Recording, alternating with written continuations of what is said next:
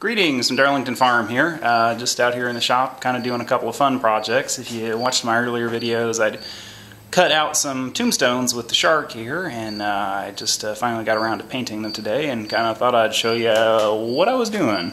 Here's one of them.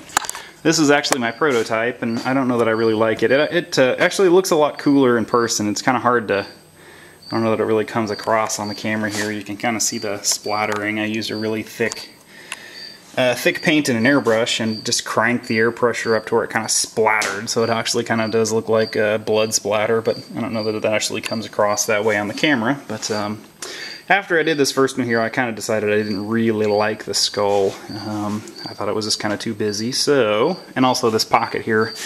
On this one I cut this pocket to 0.4 inches, and that's just way deeper than it needs to be. I think I ended up making it only 200 thousandths deep. So that's and then this also I reduced. This is 0.4 or 400 thousandths deep on this one, and these these cracks here are the same depth, and I ended up shrinking those down on my subsequent prototypes here, or not prototypes. I guess that was more the prototype on my subsequent versions. On these I only made that one 200 thousandths deep.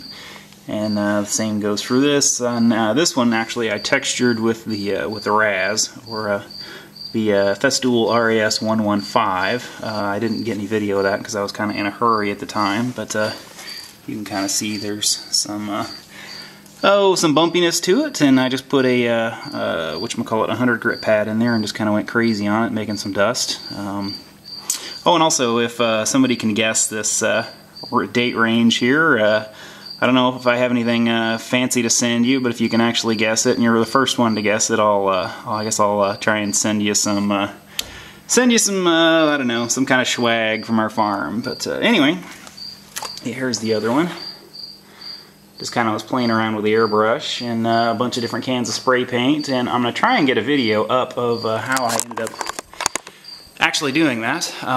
It's actually a lot of fun to do the painting. I kind of like the art side of that, and kind of halfway noodling around with the notion of doing a haunted corn maze at our farm next year, so that actually might work out well, kind of building some of this stuff now just for fun, and then you know, do some over the summer for a corn maze next fall, because there's not really anybody around us that's doing anything like that, and I thought it might be kind of fun, and you know, make some money off of it too. That's always a nice thing. But anyway, yeah. Oh, here's the other pumpkins I was doing here. As you can see, I got a big ass stack of hardboard here. I just laid it up, or just cut it into 20 by 20 squares and cut it out. Or rather, cut out the outside of a pumpkin here. This will be a pumpkin.